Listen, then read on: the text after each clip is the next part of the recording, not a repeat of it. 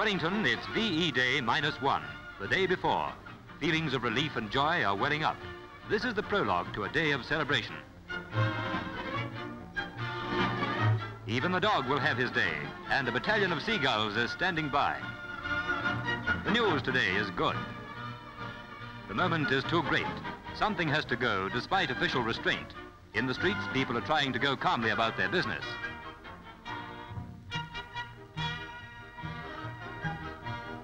Now the prologue's over. There's only the sweeping up to do before the day, and this is how it began. The whistles have blown, the bells have rung, the bands are playing. The war in Europe is over.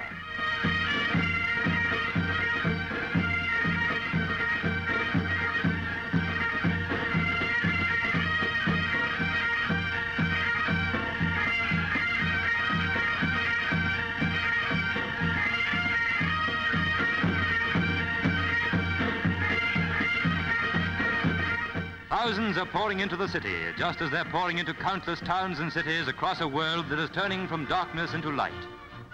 As noon approaches, the people pack the hillsides and the streets facing government buildings. Here, the National Declaration of Peace is to be made. At Timaru, the day has begun with a band piping a parade to the sound shell on Caroline Bay.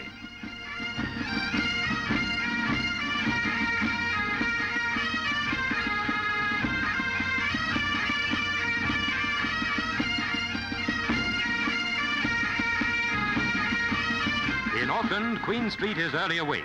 With a good day's celebration already behind them, Aucklanders are out again for more.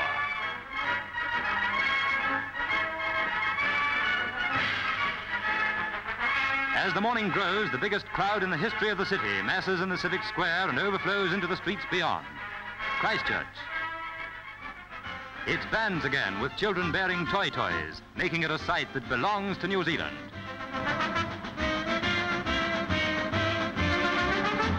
Coming in thousands from all directions, the people move towards Cathedral Square.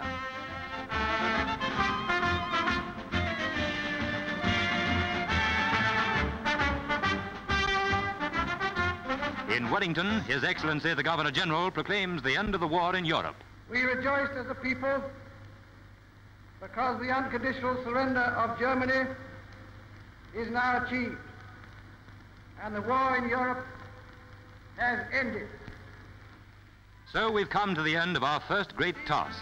Wherever New Zealand has gathered today, it is with relief and pride. For 5.5 years, we've fought and worked and waited. We've shared with others the ebb and flow of battle. We share with others this victory. But there is still a victory to be won in the Pacific, as the acting Prime Minister, the Honourable Walter Nash, said. And let us be determined to so work that the name of our country, New Zealand, shall remain high in the annals of history and respected by all nations. That means that we must not let up until Japan also is defeated. We must not let up until the maximum food and other supplies are sent to starving Europe and Asia. No let up until we've made our major contribution inside and outside our own country to the building of a better world in which security will be available to all peoples in all lands of whatever color or creed they may be.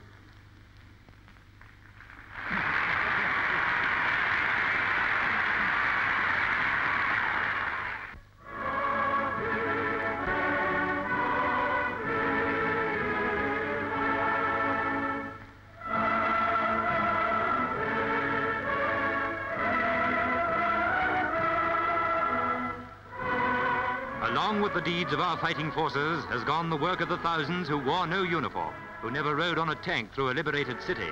But by common effort, we've overwhelmed our enemy.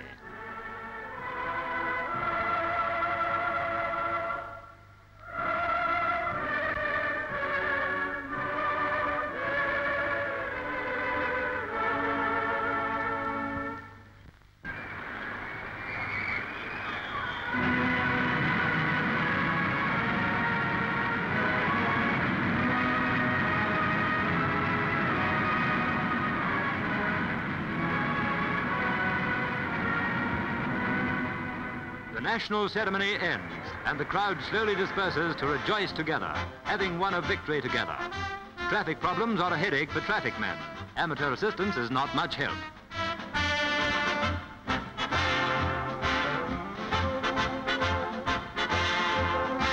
At Otahu, the people expressed their feelings with a peace parade reminiscent of those that were held at the end of World War I.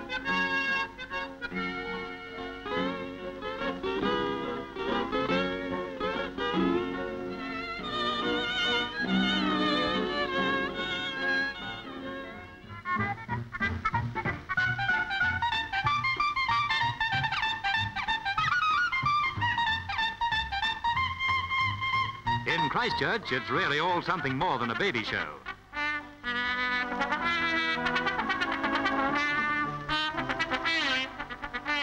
Back in Wellington, everything in the Navy is reaching an advanced stage of celebration.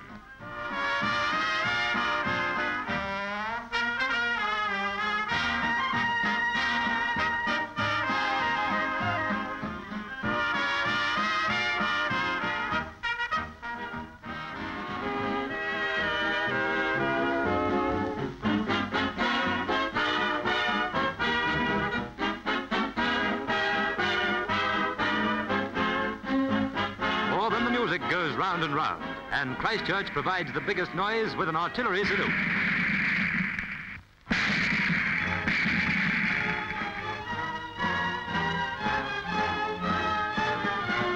Timaru ends the day with a torchlight parade and a bonfire.